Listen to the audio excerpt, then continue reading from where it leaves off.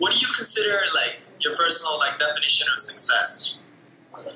Great question. My personal definition of success, and it's drummed into our heads over and over and over, especially in American culture. Money, money, money. That's not success. Success is self-defined. Success is knowing that you're doing whatever it is that you want to do, whether you're making $500,000 a year or you're making $20,000 a year. If you love what you do, you have that peace of mind, you have success.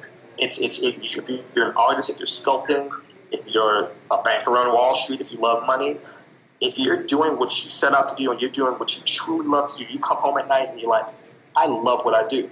That is success. It doesn't matter the things. And one thing that I've really learned is that whatever lane you go into, like I was telling him, video games, sneakers, art, if you love it and you attack it, because if you love it, you're going to attack it full force. You're going to wake up thinking about it, go to bed thinking about it. You're going to be successful. You're going to be, whatever that thing is, success is going to find you. And I think that's the main thing that broke for me years ago. And I kind of broke some family patterns, some negative family patterns, where a lot of people, you get a job, you just got to chase that check. You just got to chase that money. And I just made the decision. I'm going to do what I love, and I'm going to have success. I'm going to have success follow me.